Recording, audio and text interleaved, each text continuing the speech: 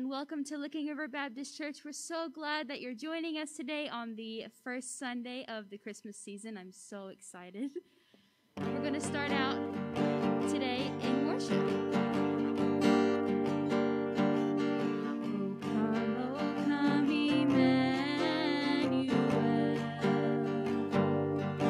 Emmanuel, and ransom captive Israel.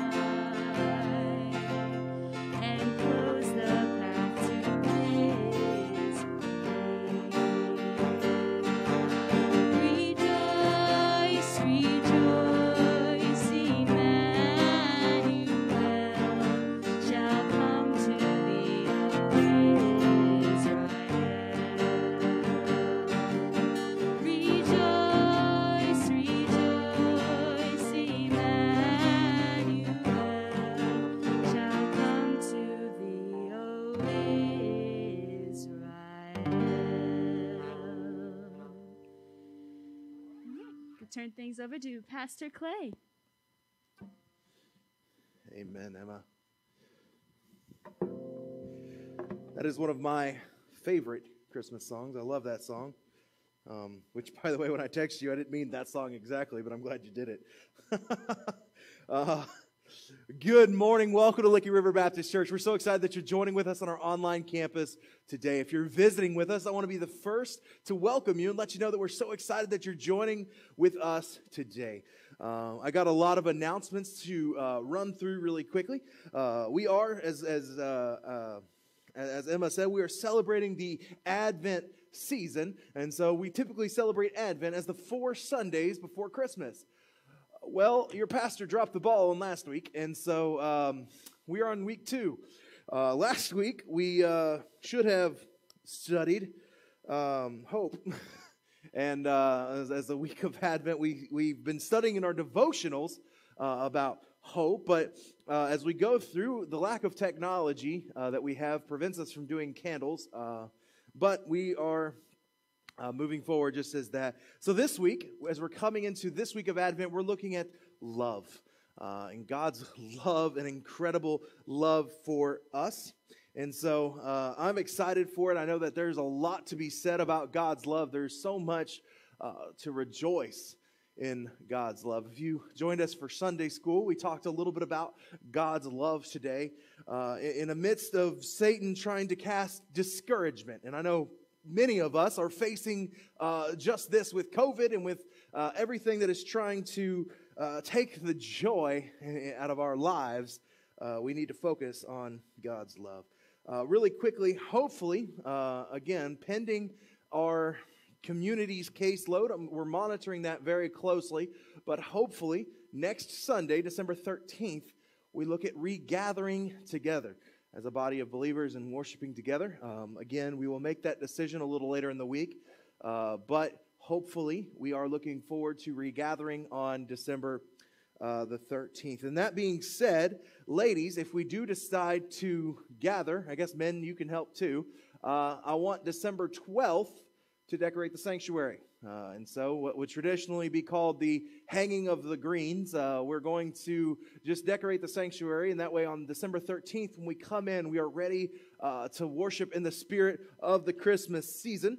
And it's not all about decorations. We look toward a Savior's birth that truly gives us hope that we should have studied last week. But also, as we go into our Christmas season, we're coming to our time of Lottie Moon, and I'll show a video here in just a minute about our Lottie Moon offering. But our Lottie Moon offering impacts those from the international missions. And so many, if you heard me talk back in the summer, our plan was this fall to have partnered with an international missionary. But because of COVID, because of everything that happened, we didn't get a chance to do that. Because, quite frankly, international missionaries, their lives have been radically and extremely transformed. Many of them have been sent home on furlough. Many of them have struggled in the villages where they are because of COVID. Many have been stranded in different countries because of their ministry efforts. And so it is extremely important during this time to remember our international missionaries. And that is exactly why we contribute to the Lottie Moon mission offering. And so what I would ask for you is that through the month of December, be praying if God would allow you to give. And just that, when we regather, there will be envelopes there in the back where you can go ahead and grab and you can contribute that way. Or if you just rather, you can contribute through Kay and just let her know that it's for the Lottie Moon offering. And so hopefully, as you've been also going through the month of December, you've been following along with our December Devo, and I've lost my booklet. I'm not even going to try to find it. But our December Devo, where we are going through every day in the month of December, we are reading God's Word. We are encouraged. I hope that your family has been encouraged by that. If you haven't, please go ahead and feel free to join us and begin that today with your family. You can download it on our website, lrbcsalyersville.com. There's a little button literally there that says December Devo. You click that, it'll take you directly to the page where you can get your devotional and your resources there as well. And so please join us as we go through that. The first week's video, each week has a different theme. Last week's video will premiere tonight at 5 p.m. So be sure you have your family gather around. Jerica was gracious enough to help us to record that. In fact, you can't even see over here to my left, but we have a beautiful Christmassy display over here where we've been filming those devotional videos. And so but be sure at 5 p.m. to go ahead and tune in. Enjoy that with your family, or if you tune in afterwards, you can do that as well. But enjoy the December Devo with your family. The encouragement is because on January 1st, we are beginning a church-wide mission, kind of, to read our Bible daily, to be encouraged in our Word daily. And that is going to come through what's called Daily Dose. And it's a podcast through Spotify, Apple, Google, whatever you get your podcasts on. You can go and you can follow us. We are on Spotify and Apple now. You can search Daily Dose by LRBC, or if you just want the sermon audios, you can search Licking River Baptist Church, and we're also on there as well. And so be sure that you go ahead and follow that every single day next year. There will be a podcast released where we read through God's Word together. We're going to read through key passages of God's Word from beginning to end. And so hopefully we will challenge ourselves to get through every single day of reading God's Word together. The December Devo is hopefully to prepare your family for this. And so every day you'll gather around together as a family and you can enjoy time in God's Word together. And so we're excited about what God is doing. We are expanding in our online ministry efforts in many ways. Now we have YouTube, Spotify, like I said, Apple Podcasts, Google Podcasts, whatever platform you are looking for Licking River, we should be there. That as well, we also have a website where everything is centrally located, where you can find anything and everything you want. And that is at lrbcsalyersville.com. So as we look forward to Christmas Eve, hopefully we will have it in person. However, if it is not, we will still do a Christmas Eve service virtually. And so hopefully we are able to gather back together in person and look at that. But I want to be sure that you understand that whether we do or not, we're still going to have a Christmas Eve service where we look forward to the hope that God is going to give us through Christmas. And I love it. So I'm going to pray for us, and I'm going to invite Emma back up here. I'm going to invite Jennifer up here for our children's moment, and then I'm going to invite Emma back up here. And so let's pray. Oh, wait, I'm going to show a video, and then we're going to invite Jennifer up here. Let's pray. Father God, we thank you for today. And Lord, I just thank you, Father, for the opportunity that we have to just come and worship today. Lord, I pray that, Lord, you'll just help us wherever we're at, Father. We all come, and we're in different campuses right now, Father. We're watching through our phones. We're watching through our computers, Father. Some of us are watching through the TV. Lord, I pray that right now, God, you will just work a mighty work. And that, Lord, you'll just take the distractions of our lives, Father. We all come with distractions. And, Lord, right now I pray, God, for the next hour that we might be able to set them aside. Lord, we might be able to set them aside, and we might be able to focus on you today. Or we might hear you speak. We might hear your words for us today. So, Father, Lord, right now I pray that, God, as we go into our time of worship, that you'll open our hearts and our minds to just receive the message in which you have for us. And that, Lord, we just understand that, God, you are in control. So, Father, we love you and we thank you. We pray all these things in your Son, Jesus' name. Amen. Amen. Jen, go ahead and show that video. Nani amewahi shikwa na polisi? Nani amewahi kuliwa na chawa? Nani amewahi lala njaa kwa street? Nani amewahi dhulumiwa kimapenzi ama anajua mtu amewahi dhulumiwa huko street? Kudhulumiwa kimapenzi. Whenever I was hanging out with the boys, people would come to me and be like, you know, these boys are dangerous. You know, these boys are going to hurt you. You know, you shouldn't be here. I mean, they're just despised by everyone. Only a few understand that these are just normal children who have been forced to the streets with different circumstances. They're not loved. They're actively insulted and abused and kicked. Show them love, and they will respond with love. Show them a bad attitude, and they will repel from you. They are just children.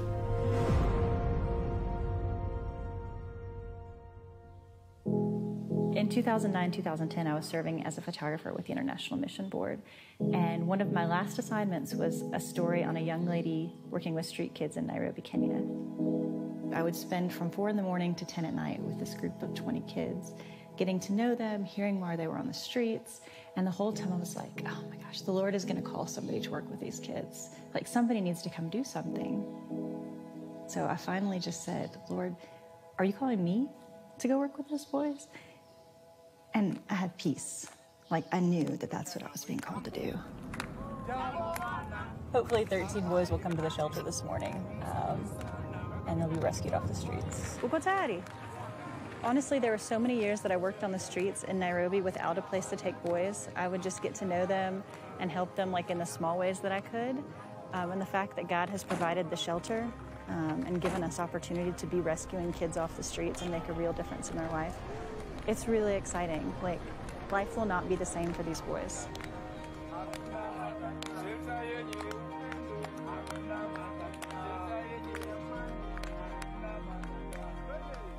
And Naivasha Children's Shelter, our mission is to rescue them from the streets, to help them to be rehabilitated, to get off drugs, to go through trauma counseling. And as much as we see that these kids need food and they need education and they need a bed to sleep in, they do. They need all of those things. But what they really need is the love of a family. They need to belong somewhere. They need to be well cared for. They need to know that they're loved. And we show them that through the love that the social workers give them here. We show them that by pointing to the love of Christ, and we show them that by putting them back in their family, where they belong, with people who love them. One of our social workers, Elphys, will spend hours looking for one kid that's lost, that he wants to be able to have a new life. And it's not just Elphys. All of the social workers at the shelter are amazing. They go to the streets every day and every night. They get to know the boys, they get to hear their story, know why they came to the streets, know what happened in their family, and offer them a way out. I talk to them, I make them understand that despite everything that you're going through, there is hope and there is someone who cares. That's why I'm here. I had seen enough of orphanages, I had worked with enough organizations that I knew the best place for any child is in their family. And we don't just take them home and drop them off. What we do is we spend a lot of time going to the family and finding out what sent that child to the streets. Was it the influence of peers? Was it poverty at home? And then spend a lot of time working on that issue with the family. Every child that's placed back at home, they follow them until they reach the age of 18 or they finish school, just to make sure that child has no chance of going back to the streets. Everything is fine, they have enough food, they're in school. They invest their lives in these children. I'm sure that these kids, if given a chance and a place to make their lives, for sure they are going to change and make a better generation to come. I just want to sincerely say thank you. It is because of Southern Baptist that I am able to be here. The shelter is able to keep running. I'm able to serve in this way because of your gifts to the Lottie Moon Christmas offering and the cooperative program. And it's miraculous to see a child that was alone, living on the streets and hopeless, reunited with their family. This is the model that works. This is what helps to get kids back home where they should be and where they want to be.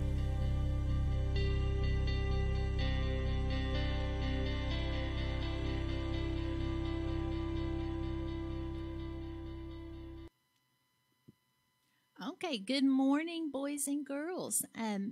This Miss Jennifer here will do our children's message this morning. And last week we talked about two important things of the Christmas season here, one being waiting and the other one being hope. And the Lottie Moon video there definitely gives us something to really put where we can understand hope, right? So those boys that are being serviced by those wonderful workers there, and through our gifts here, many thousand miles away from where that was taking place, they have hope, and that's really a good something that we can see and help us to understand hope this time of year. And they're hoping and they're waiting every day to get to do those activities and get to have that friendship and that family with their situation there. But we were talking about hope and waiting last week. Do you guys remember what we said that we are waiting and hoping for? It was for a person. It's Jesus, right? So that's right. Jesus is coming. And, here at the Christmas season, we celebrate the birth of Jesus, and think of Jesus as a baby, and, that he was sent here by God. And we're also waiting and hoping for Jesus to come again, right? So to come as our Savior and as our Lord. And in the Bible, we talked a little bit last week about prophets, and the prophet Isaiah, and it was a man that God told that Jesus was coming. And Isaiah was, before the baby Jesus was born here as a man on the earth, Isaiah was here hundreds of years before that. And, God told Isaiah that Jesus was coming. And we know that God always keeps his promises. Not one time has God ever promised to do something that he didn't do it. And, that's kind of, that's really awesome, isn't it? Because as humans, sometimes promises are made but not always kept. But not God. He always keeps his promises. When Isaiah said that Jesus was coming, no one knew exactly who he was or how long it would be before he came to earth, because remember, that was several hundred years that God told Isaiah, and then Isaiah started telling the people. And we talked about that last week also, didn't we? That if we have good news and something that is exciting that we should tell people. And Isaiah started telling people that when Isaiah would talk to people or to, he'd prophesy, as we would say, he would use words to describe Jesus. And some of the words he would use would be wonderful. He might say mighty, everlasting, and finally he used a name for Jesus called the Prince of Peace to describe him. So everyone knew he was going to be awesome. I mean, they didn't know when he was coming. They didn't know what he would look like, but they knew that with those words that Isaiah used to describe him, that Jesus was going to be just awesome, awesome, awesome. So we're going to look at a Bible verse today, and it's from Isaiah, book in the Bible. Remember Isaiah the prophet there, and it comes to us from the 9th chapter of Isaiah, the 6th verse. And this is that Bible verse. It says, "For to us a child is born." You know that child is right. It's Jesus. "To us a son is given, and the government will be on his shoulders, and he will be called Wonderful Counselor, Mighty God, Everlasting Father, Prince of Peace." So it's really important, and I'm positive that God, Jesus, they want us to start memorizing and to be able to hide the words of the Bible in our heart. And as a grown-up even, sometimes it's hard for me to remember Bible verses. And, you know, there's some ways that we can help ourselves remember that. And one of the ways that we can do that is to use our bodies to do some motions to help remember the words. And that's a really, really good way for us to help ourselves remember some Bible verses. So we are going to learn some motions for Isaiah 9:6. And throughout this Christmas season, and not only during the Christmas season, from now on, you can help remember Isaiah 9:6 by doing these motions. So I want you guys to be watching. You can do them with me. Grown-ups, you're watching. You can do them with me because, like I said, as a grown-up, I need help with ways to remember Bible verses. So what we're going to do is we're going to go through Isaiah 9:6, like a little section at a time, and then add a motion to help our brains help us remember this Bible verse. Okay, are we ready? All right, so the first motion is to point up. So everybody do that. Oh, thank you, Pastor Clay. Good job, Emma. Way to go. And he will be called. We're pointing up to he. He being Jesus, right? And he will be called Wonderful Counselor. And what we're going to do is we're going to clap 3 times on wonderful because it has 3 sounds in that word, 3 syllables. Wonderful Counselor. Okay, let's try that part. Ready? Wonderful Counselor. All right, let's put that together. And he will be called Wonderful Counselor. And the next thing that Isaiah said Jesus will be called was Mighty God. We see that? Mighty means strong, right? So Mighty God. All right, let's put those 3 parts together. And he will be called Wonderful Counselor, Mighty God. All right, so the next thing that Isaiah said Jesus will be called is Everlasting Father. Do you know how long everlasting is? If you can think as far backwards in time as you can and as far forwards in time as you can, longer than that. Everlasting means forever. So we're going to, remember, as far back and as far forward. We're going to stretch our arms out really far. Everlasting Father. So let's put those 4 parts together. We ready? And he will be called Wonderful Counselor, Mighty God, Everlasting Father. And then the last thing in Isaiah 9:6, Jesus will be called the Prince of Peace. And a prince is royalty, and royalty might wear a crown, right? So we're going to act like we're putting the crown on Jesus and say Prince of Peace. Let's try that part. Ready? Prince of Peace. I think we can do it. Let's go the whole thing. Ready? And he will be called Wonderful Counselor, Mighty God, Everlasting Father, and the Prince of Peace. So, the Bible says that Jesus is wonderful. And what does wonderful mean? It means that something is not just good, not just very good. It's as many very, very, very, very, very, very, very goods as you could say, right? So Jesus is very, very, very, very, very infinity good. It also says that he's mighty. So we did that part for mighty. Jesus is strong, right? He's extremely powerful and extremely strong. And it says he's the everlasting Father. And Jesus has no beginning and no end. And that's kind of hard for us to understand, especially since Jesus came as a baby. And we're like, well, he was born. But Jesus existed before. He and God have always existed. And they'll never stop existing. So everlasting literally means forever. And the Prince of Peace, the last part, the Prince of Peace, what does that mean? It means that Jesus will be a leader that brings peace to his people. And that's, his ultimate goal is to bring peace between us and God. And I just think that verse there, Isaiah 9:6, is wonderful. And it's something that you can memorize. You could teach. Remember, we're supposed to tell people. Teach somebody that. And I think we're going to go through it one more time, and then we'll pray, and Emma will come back up and lead us in a song. All right, here we go. So this is Isaiah 9:6. See if you guys remember it. Ready? Let's point up where we start. And he will be called Wonderful Counselor, Mighty God, Everlasting Father, and the Prince of Peace.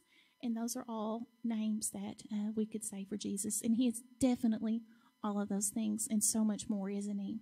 All right, let's bow our heads and pray and thank Jesus for this lesson. Dear God and Heavenly Father, we thank you for giving words to people like Isaiah so that we also can learn more about you, Lord. And we thank you for that Jesus is all those things, that he is the wonderful counselor. He is the mighty God. He is the everlasting Father, and he is our Prince of Peace, Lord. And we just thank you so much for sending him. We thank you for this Christmas season. And God, as we wait and as we hope, Lord, we just hope that so many people will learn about you, Lord, and that they will learn to put their trust in you, and they will go tell other people too, because that's our job here, and you want us to do that. We just thank you for this service today, and we ask all this in Jesus' name. Amen.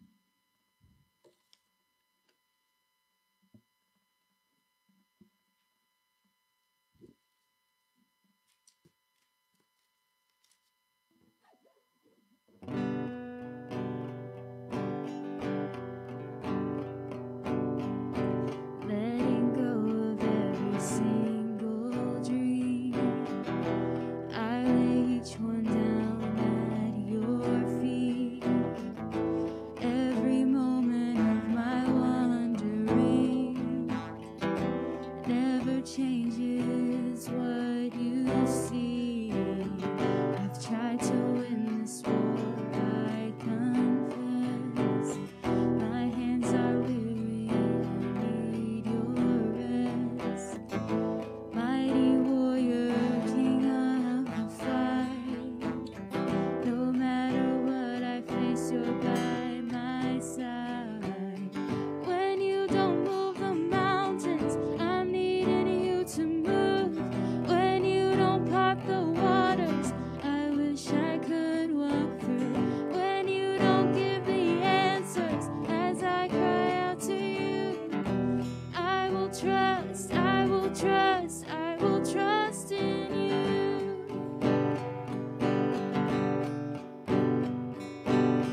Truth is, you know what tomorrow brings. There's not a day ahead you have not seen. So in all things, be my life and breath. I want what you want, Lord, and nothing less. When you don't move the mountains, I'm needing you to move. When you don't part the waters, I wish I could walk through. When you don't give the answers as I cry out to you, I will trust, I will trust, I will trust in you. You are my strength and comfort. You are my steady hand. You are my firm foundation, the rock on which I stand. Your ways are always higher. Your plans are always good. There's not a place where I go you've not already stood. When you don't move the mountains, I'm needing you to move. When you don't part the waters, I wish I could walk through. When you don't give the answers as I cry out to you, I will trust, I will trust, I will trust in you. When you don't move the mountains, I'm needing you to move. When you don't part the waters, I wish I could walk through. When you don't give the answers as I cry out to you, I will trust, I will trust, I will trust in you.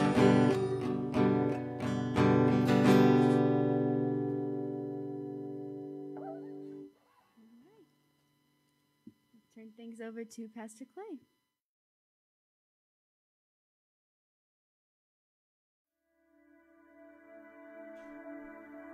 I have loved you, says the Lord. Yet you say, how have you loved us?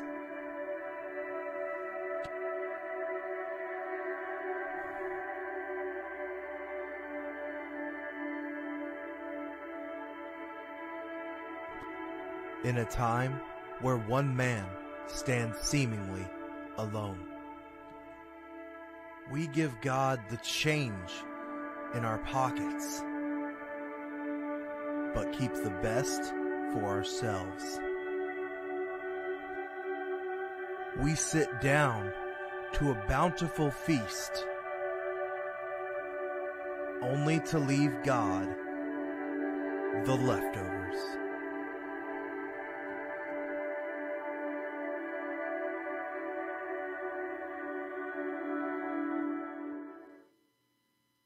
Well, good morning again. Welcome back to Licking River Baptist Church. We're so excited that you're joining us this morning. Today, we're going to actually continue our study through the book of Malachi. And so today is going to get a little personal. Today is going to get a little sensitive.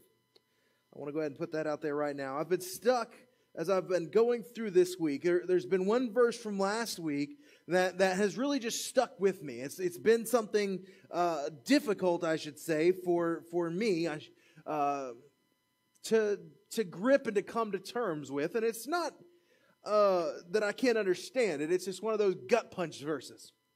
And it comes from last week when we talked about the Lord despising the polluted offerings. And he says, oh, that you would just close the doors, lest you kindle a fire on my altar.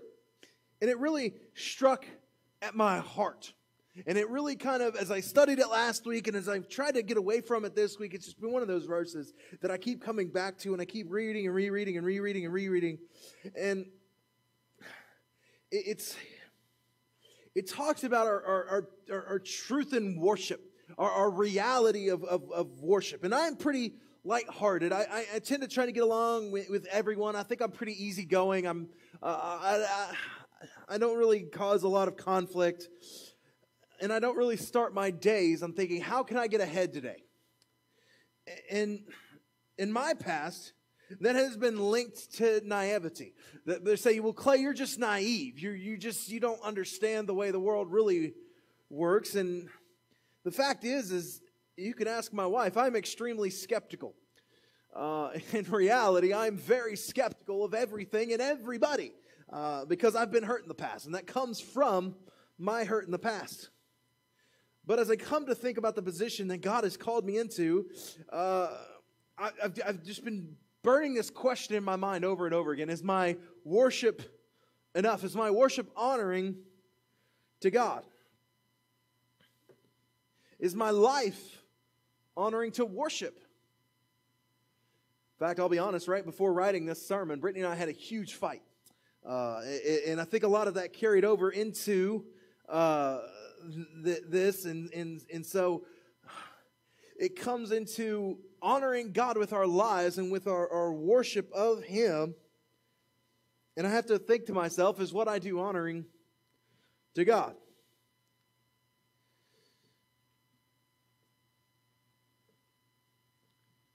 The priests had lost their love of God. They had lost their fear of God. They had basically phoned in their worship of God. In fact, when my wife was in college, she wrote a movie script for a class, and I wish that it would have been made. It was called Karaoke Christianity. And what it was about a worship band that had lost their first love. They lost their love of God, and they had just phoned in their worship. Today, we're going to talk about phoning it in. We're going to talk about our worship with our lives. Is it honoring to God? So if you have your Bibles, I would invite you to open up with me to Malachi chapter 2. Malachi chapter 2, we're going to begin reading in verse 1. Malachi chapter 2, we're going to begin reading in verse 1. God's word says, "And now, O priest, this command is for you. If you will not listen, if you will not take to heart or to give honor to my name, says the Lord of hosts, then I will send a curse upon you and I will curse your blessings indeed. I have already cursed them, because you do not lay it to heart. Behold, I will rebuke your offspring and spread dung on your faces, the dung of your offerings, and it shall be taken away with it. So shall you know that I have sent this command to you, that my covenant with Levi may stand, says the Lord of hosts. My covenant with him was once of life and peace, and I gave them to him. It was a covenant of fear, and he feared me. He stood in awe of my name. True instruction was in his mouth, and no wrong was found on his lips. He walked with me in peace and uprightness, for he turned many from iniquity. For the lips of the priest should guard the knowledge of, and people should seek instruction from his mouth. For he is a messenger of the Lord of hosts. But you have turned aside from the way. You have caused many to stumble by your instruction. You have corrupted the covenant of Levi, says the Lord of hosts. And so I make you despised and abased before all people, inasmuch as you do not keep my ways, but show partiality in your instruction. Have we not all one Father? Has not one God created us? Why then are we faithless to one another, profaning the covenant of our fathers?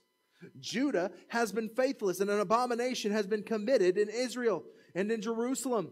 For Judea has profaned the sanctuary of the Lord. For he loves and he has married the daughter of a foreign god. May the Lord cut off the tents of Jacob and any descendant of the man who does this, who brings an offering to the Lord of hosts. And this second thing you do, you cover the Lord's altar with tears, with weeping and groaning, because he no longer regards the offerings or accepts it with favor from your hand. But you say, why does he not? Because the Lord has witnessed between you and your wife of your youth, to whom you have been faithless, though she is your companion and your wife by covenant. Did he not make them one, with a portion and a spirit and of union? And what was the one God seeking? Godly offspring. So guard yourselves in spirit, and let none of you be faithless to your wife of your youth. For the man who does not love his wife, but divorces her, says the Lord, the God of Israel, covers his garment with violence, says the Lord of hosts. So guard yourselves in spirit, and do not be faithless. Let's pray. Father God, we thank you for today. God, I thank you, Father, for the opportunity that we have together this morning. Lord, I pray that right now, Father, you will take me, you will hide me behind the cross. God, I pray that what is preached today might be what you are speaking, God, nothing of what Clay can say, nothing of what Clay can talk about, Father. I pray that what today you are doing is you are speaking to people's hearts. God, many of us have lost our true love of worship. And God, I pray that today, Lord, we might see your fascinating and wonderful worship. So, Father, we love you and we thank you. We pray all these things in your Son, Jesus' name. Amen. Amen. In college, I remember studying a fellow, and I became fascinated with his story. His name was Henry Wadsworth Longfellow, and he was a poet and a professor, and in his own way, a semi-theologian. And so he was born in 1807, and Henry was raised in Portland, Massachusetts, and later, after his schooling, he became a professor at Cambridge. On July 9th, 1861, Fanny, or Frances Longfellow, was sealing some envelopes with wax when suddenly her dress caught fire. Henry was sleeping and was awakened by the screaming and rushed to his wife's aid to throw first of a small area rug, which did nothing, and finally to use his own body to diminish the flames. However, the burns were too severe and she passed away. Henry was severely burned as well and wrote and became mad with grief. With the distant rumbles of war, the now widowed man of 6 was distraught when his oldest rode off into battle of the Civil War. In November of 1863, Henry received word that his oldest son was critically wounded in battle. And so having gone through all of that, on December 24th, 1863, Henry looked at the world around him and didn't recognize it. And he penned these words that many of us might have read while we were in school. I heard the bells on Christmas Day. Their old familiar carols play. The wild and sweet the words repeat of peace on earth, goodwill toward men. and thought how, as the day had come, the belfries of all Christendom had rolled along the unbroken song of peace on earth, goodwill towards men, till ringing, singing on its way, the world revolved from night to day, a voice, a chime, a chant sublime of peace on earth, goodwill towards men. Then from each black accursed mouth the cannon thundered in the south, with the sound the carols drowned of peace on earth, goodwill towards men. It was as if an earthquake rent the hearthstones of a continent and made forlorn the households born of peace on earth, goodwill towards men. And in despair I bowed my head, for there is no peace on earth, I said, for hate is strong and mocks the song of peace on earth, goodwill towards men. Then pealed the bells more loud and deep. God is not dead, nor doth he sleep. The wrong shall fail, and the right prevail, with peace on earth and goodwill towards men. That poem, written in 1863, rings hold a lot of truth today. Because in today's society, we face a lot of hate. We face a lot of division. We face a lot of what they were facing within the Civil War. But this last stanza he penned, I think, speaks volumes into what we need to understand today. God is not dead, nor doth he sleep. The wrong shall fail, the right prevail. Folks, I don't know about you, but I've seen the end of this book. And there is great victory in Jesus. God is not dead, nor doth he sleep, but we treat him so often as if he does. Look with me in Malachi chapter 2. It says, "And now, O priest, this command is for you. If you will not listen, if you have not taken to heart or to give honor to my name, says the Lord of hosts, then I will send the curse upon you, and I will curse your blessings. Indeed, I have already cursed them, because you do not lay it to heart." Malachi drops these accusations and begins speaking directly to the priest. He says, if you will not listen, if you will not take heart, I will curse on your blessings. The word here is Shema. And this is where the Jewish prayer comes from. It says, hear me, listen to me. The Jewish prayer of hear, O Israel, the Shema, begins, hear me, listen to me, understand what I am saying to you, pay attention to what I am saying. The emphasis is not on the listening part, but on the hearing part. Those of you that have ever dealt with teenagers, you know there's a difference. Teenagers can listen, but can they hear? There's a huge difference.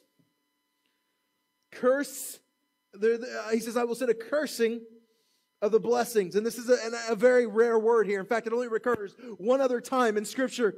The word is mireia, which means curse, which means to have the only other occurrence is in Deuteronomy 28, where God lays out the curses for disobedience. Therefore, it's tied into their blessings, into their offerings. Their lives were to be cursed.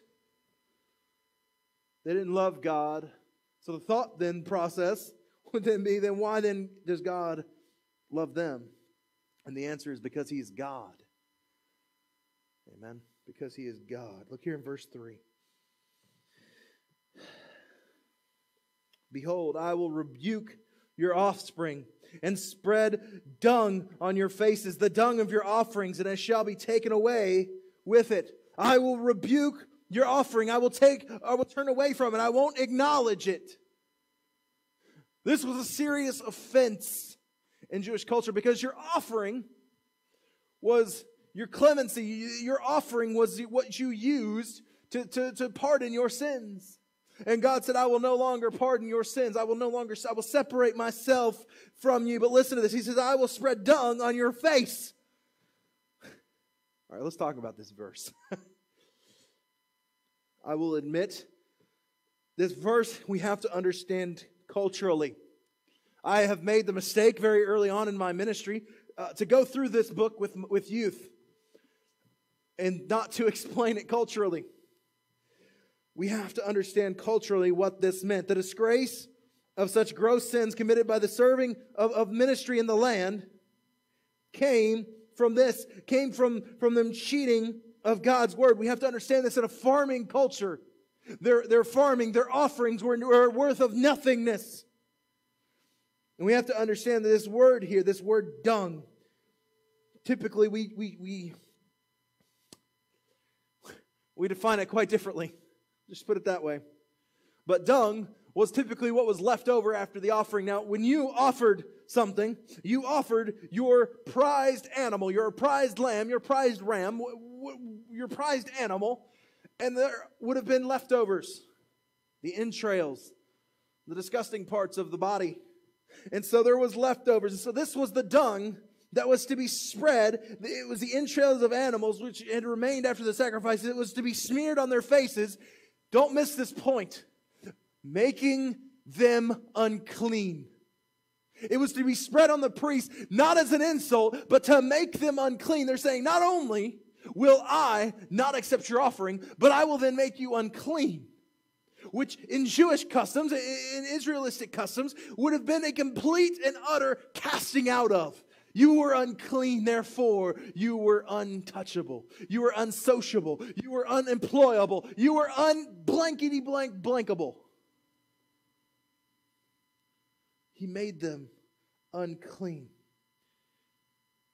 Wednesday we talked about Moses being commanded to take his sandals off because the Holy Land, because his sandals were unclean. And we talked about how Jesus takes our sin sandals off. That was such a weird phrase. So that we might be made clean. The dung that was spread on the priests would have made them unclean. They were so worried with appearances that they missed devotion. They were so worried about what they looked like that they missed the entire point of what they were doing. I will say this for COVID. I think COVID has taught a lot of churches that legalism is just that. That worship can occur without legalism. And I will for one say that I love that. I love that COVID is teaching us that we get caught up sometimes so much in traditionalism that we forget why we had that tradition in the first place. It makes us remember why we do the things we do. Look here in verse 4. It says, "So shall you know that I have sent this command to you, that my covenant with Levi may stand, says the Lord of hosts. My covenant with him was one of life and peace, and I gave them to him. It was a covenant of fear, and he feared me. He stood in awe of my name. True instruction was in his mouth, and no wrong was found on his lips. He walked with me in peace and uprightness, and he turned many from iniquity. For the lips of the priest should guard knowledge of the people. They should seek instruction from his mouth, for he is the messenger of the Lord of hosts." God is once again trying to help them understand that their actions have led others astray. That our actions sometimes lead others astray. And we don't quite understand that sometimes. In fact, sometimes we get a little confused about why it happens. But realistically, I want you to hear this. Our hearts, our worship should be focused not on the things we do, but the person that we do it for. That's why we spent so long before we partook of the Lord's Supper together, going through why we even do it. Because so often we get so caught up in that little wafer and the small cup of grape juice that we forget why on earth we do it. And I can tell you how I know that. Because teenagers don't know why we do it. Folks, if we don't know why we do it, we can't expect our children to. We cannot expect the ones who are coming up after that, the one that God is raising up after us, we cannot expect them to know why we do it. We're so caught up in traditionalism as an American church today that we completely forget why we do things. Their actions were worthless. And finally, it says the lips of the priest should guard knowledge. If the priests are not holding the knowledge of good and evil, who is? That was their job. That was what God charged them with. And they weren't even listening. Verse 8 says, "But you have turned aside from the way You have caused many to stumble by your instruction. You have corrupted the covenant of Levi, says the Lord of hosts. He says, you have turned away. The priests have moved beyond what God intends for them. They moved on and they started doing things that were things that didn't need to be done. The priests moved beyond what God had intended for them and were leading people astray. And so in verse 9 it says, so I make you despised and abased before the people. And as much as you do not keep my ways, but show partiality in your instruction. Their partiality was beneficial to them. Their partiality was saying that I know better. Here's the problem, church. The priests had completely forgotten about their love of God. They'd completely forgot about their worship for God. They were phoning it in. They were saying, how can I make myself look holy and make as much money as possible? You know, in those days, a prized lamb or a prized ram that would have been offered could have gotten you a lot of money. It could have gotten you a wife. It could have been traded for so many goods that were needed. But here's the thing, church. They had so forgotten what God had done for them. We are so far removed from the Exodus that the Israelites have completely forgot what God had done for them. What God had been through them. These priests were so concerned about me that they missed Him. They show partiality in their instruction. They were teaching the new generation how God wasn't important. Church, be warned. If God is not important in your life, there's no way He'll be important in your kids' lives. There is no way that He will be important in those that follow, that look to you's lives. Church, if God is not important in your life, then we have no hope of showing people how important He really is. Because we say to ourselves, well, you know what, Clay? That's all great and all, but I've got a life to live. I've got this over here, and I've got this over here, and I've got this over here, and I've got this over here. Clay, we run all day long. Clay, by the time we get home, I just need a few minutes for myself.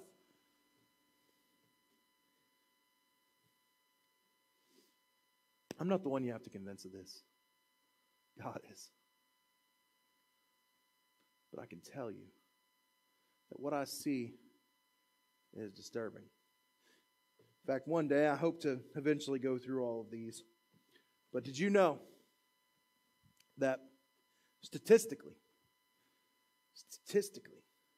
the likelihood of your child remaining in church beyond high school is very dim. Your child remaining not even in this church, in any church in America is very dim. Folks, we are seeing almost a 70% flee rate of our high schoolers after high school. After they graduate from youth group, they move on. And you know the reason is? I'm going to tell you. It's going to hurt. It's going to sting. And I'm apologizing right now. It's not the church's fault. It's because parents aren't showing them the importance of church. It's because parents aren't investing in their lives. Statistically, I'm going to give you two statistics here. Statistically, if your mother is involved in church, if your mother is involved and engaged in church, then your child is 30% more likely to stay after high school. If your father is involved and engaged in church, that number jumps to almost 60%. Think about that, church. If you show your kids how important church is, how important your worship is, how important your daily devotion is, and instills something inside of them. But the problem is for far too long, we've not. And that's why next year we're challenging us to read our Bible every single day. It's important. It's not because Clay wants to be mean. It's because I want our kids to know that God is important. God is worth 5 minutes of our day. God is worth 5 minutes of our day. Verse 10 says, have we not all one Father? As not one God created us? Why then are we faithless to one another, profaning the covenant of our fathers? Judah has been faithless, and an abomination has been committed in Israel and in Jerusalem. For Judah has profaned the sanctuary of the Lord, for he loves and has married the daughter of a foreign god. May the Lord cut off the tents of Jacob and any descendants of man's who does this, and who brings an offering to the Lord of hosts. We are under one Father, and we should put him first. But we show partiality by saying, God, you could sit here during Christmas. God, you could sit here during Easter. Father, God, you could sit here while I'm going through trials in my lives. But the rest of the time, God, this is my throne. This is mine. God, you could sit over in the corner and I will call you when I need you. Might be a little bit of an exaggeration, but this is exactly how we treat God. This is exactly why it's so important to teach kids why God is so important, because this is what we're seeing. And you say, Clay, how do you know this? Because I taught teenagers. Teenagers so often reflect their parents. And what I see in our rising teens is a complete and utter disregard of God. God is a genie. God is only there for when you need him, but the rest of the time, you're in control. God, you can sit here during portions of my life, but this is my throne. And finally, our worship needs to extend into our lives, into our everyday lives, into our everyday relationships. Look with me in verse 13. It says, the second thing you do, you cover the Lord's altar with tears, with weeping and groaning, because he no longer regards the offering or accepts it with favor from your hand. We cover the Lord's altar in tears, but we don't want change. We say, God, I'm so sorry, but I'm going to do the same thing tomorrow. I'm going to do the same thing next week. God, I'm really sorry, but I'm going to keep doing it. I'm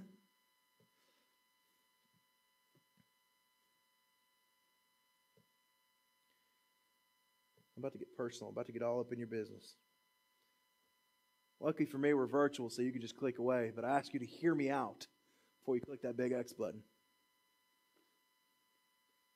We have to be sure that we're not showing God partiality in our lives. Verse 14, it says, but you say, why does he not? They're asking why. Why is God not accepting our offering? So because the Lord has witnessed between you and the wife of your youth, to whom you have been faithless, though she is your companion and your wife by covenant. Did he not make them one with a portion of the Spirit in their union? And what was the God seeking? Godly offering. So guard yourselves in spirit, and let none of you be faithless to the wife of your youth. For the man who does not love his wife but divorces her, says the Lord, the God of Israel, covers his garment with violence. And the Lord of hosts, so guard yourselves in spirit and do not be faithless. We give God partiality in our home life. We give God partiality in our marriages. We give God partiality in our relationships. We give God partiality in our child rearing. We give God partiality in our incomes. We give God partiality in every aspect of our lives. You know, honestly, I wished I had a mirror, because right now I just need to put it right in front of me. But we show God partiality by not including him in our marriages. So often today, I see people getting married out of lust, not out of love. So often today, I see people disregarding God in all of their marriages. We cannot begin to understand love without God. I know right now somebody's already offended, but hear me.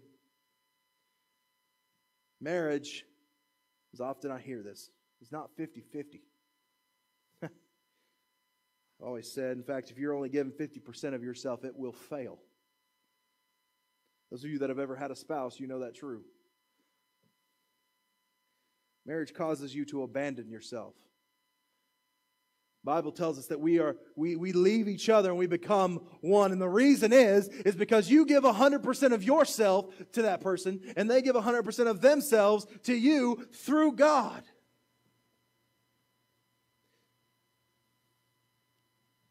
But realistically, you give 100% of yourselves to God and God draws you closer together.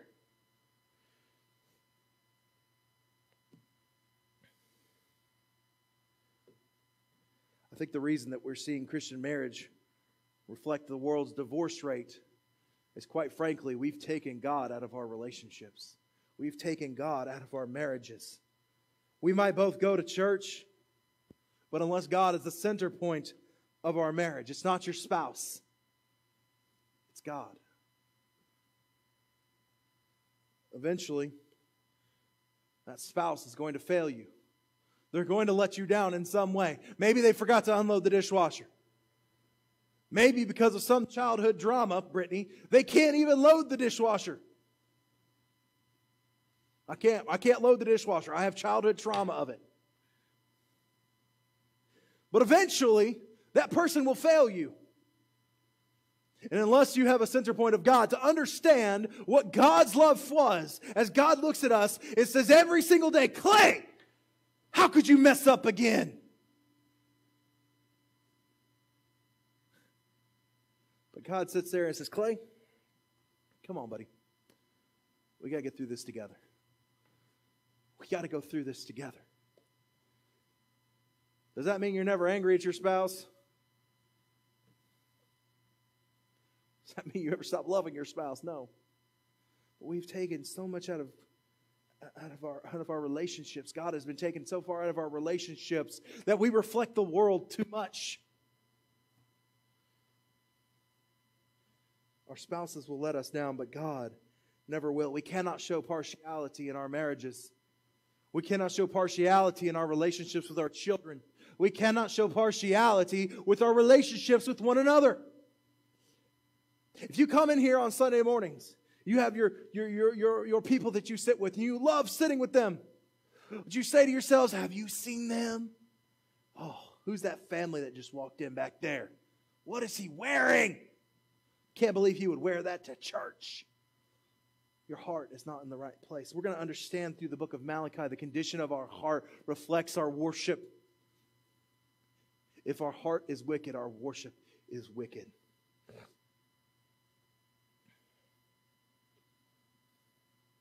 I want you to understand this. For the man who does not love his wife but divorces her, says the Lord God of Israel, cover his garments with violence. So says the Lord of hosts, guard yourselves in the spirit and do not be faithless. Hear me clearly. This is an issue I have struggled with for a long time. Many of you know I come from divorced parents. Many of you know that maybe some of you have dealt with divorce. Can I say this? God hates divorce. But I also serve a God that is forgiving, that is ever loving, that no matter what you've done, no matter what decisions have made in your lives, no matter what outcomes have come in your lives, He sits there and He says, Clay, come with me. I will give you healing. Clay, join with me. I will give you peace. Clay, join together with me because I have the strength when you do not. Divorce is not the end. Divorce is part of a past. And Jesus Christ comes alongside of you and says, I love you. God never lets us down. God never ends His love. And we have to understand, if you've ever had divorce affect your lives, you know the toll that it can take. I know several people who have had divorce in their lives, and I need you to understand this idea of hate is much like we talked about. God loves the marriage so much that everything else in regards to everything else is hate. God loves so much everything that is happening in your lives. And God has the ability to get you past it, to get you through it, and to get you on the other side of it. Personally, I stand here and I understand. I understand being hurt. I understand being broken. And I think sometimes it's God breaking us that He builds us back up stronger than we ever were before. I trust a God who gives second chances and thirds and fourths. And God, right now I think I'm on 7,030 seconds. Because that's how many times God has had to forgive me. I trust a God who cannot show partiality toward us, even though we show partiality toward Him. I show a God who my life is so ingrained in, who I owe so much. Understand this, when God's radicalness is in you, you can no longer just be ordinary anymore, because God works through you to do extraordinary things. I have seen countless people radically transformed by God. But we cannot show partiality in our lives. We cannot tell God He can remain there one day, but be gone the next. We have to understand that the radical transformation that happens, what Jesus talks about, is a radical transformation. It's a constant. It is a continual. Are there days where they'll be better than others? Yes, but it is a continual transformation that happens in our lives. Don't you want that today? Maybe you're here today and you've never experienced that radical transformation before. Can I tell you today that God loves you? No matter what your past is, no matter what you've had going on in your lives, can I tell you today that God loves you? Maybe you're here today and you're saying, well, Clay, that's all great. That is all good. But realistically, Clay, let's talk about realism here. How can God love me because of all that I have done? We say to ourselves, it is because of the blood of Jesus that we can even begin to understand love. It is because of the Spirit that He puts in us that we can even begin to understand love. Because that man loved you so much that even the worst thing you've ever done in your lives, He looked directly at you and He said, Clay, you are worthy. You are worth it. It's nothing that we have done for ourselves, but it is through the grace of God, through the blood of Jesus, that we are forgiven. And it is nothing that we've earned. Can I tell you today that He is looking for you? He is looking to radically transform your life. Maybe you're here today and you've been a Christian for several years, but if we are honest today, we say, God, I've shown partiality to you. God, I can't admit today that you have been my first.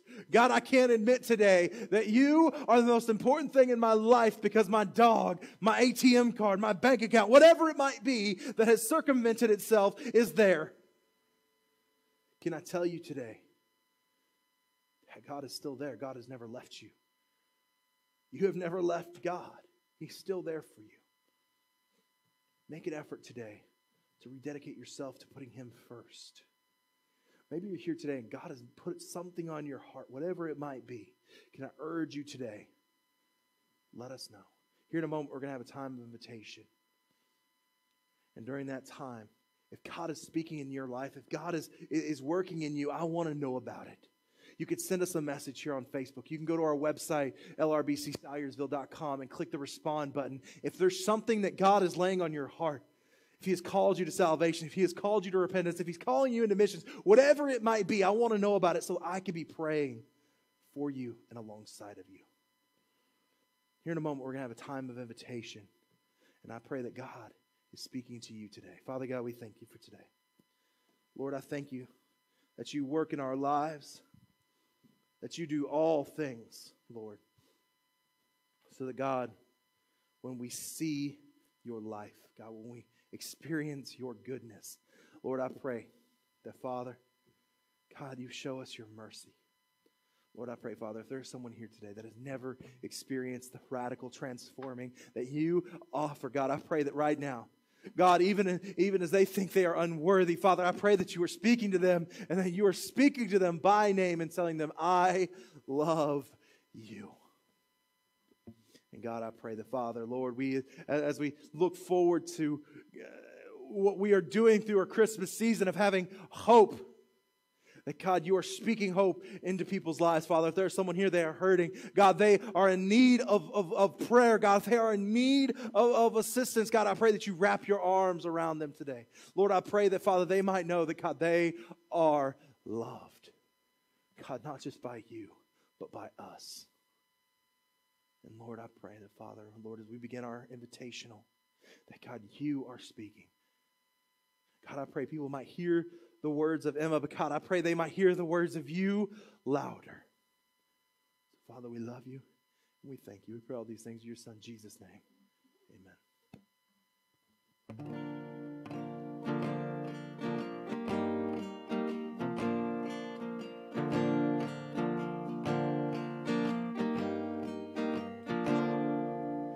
Come out of sadness from wherever you've been.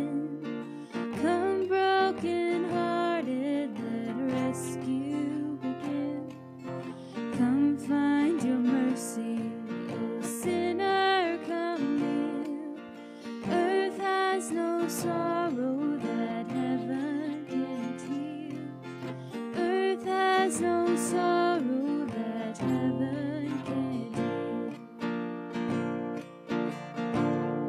So lay down your burdens, lay down your shame. All who are broken, lift up your face. O wanderer, come home. You're not too far. So lay down your heart. Come as you are.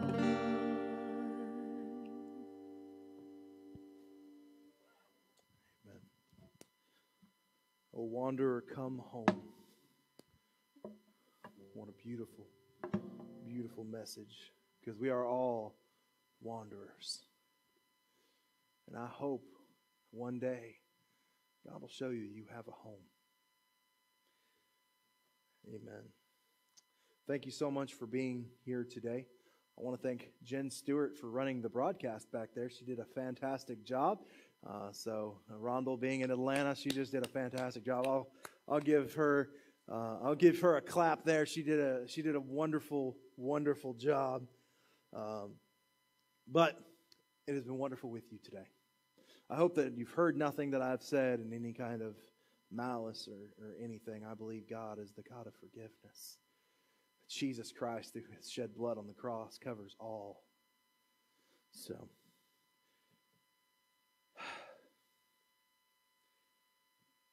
it's been a rough week. Just going to be honest. Satan has tried hard to discourage. And I know if he's discouraging me, he's discouraging others. And I want to speak to you for a moment, church family, and let you know that that Satan tries to discourage us by convincing us that God is not who he says he is.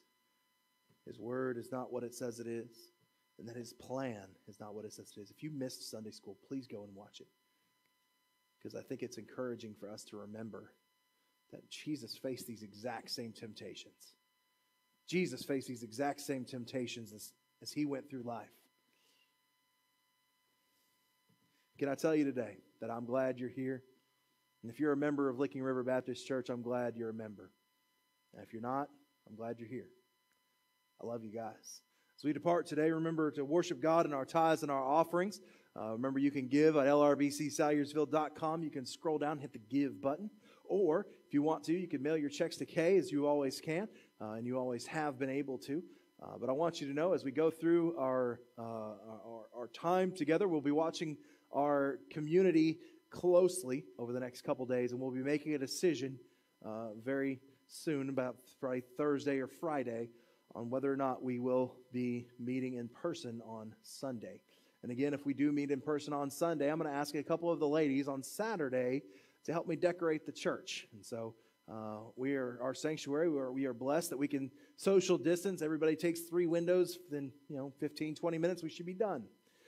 but it should be a good time for us to be able to get together, to decorate our sanctuary, and to hopefully look forward to regathering on the 13th. But again, we're going to keep a close eye on what our community looks like. We've kind of, it's just what it is. And so I love you guys.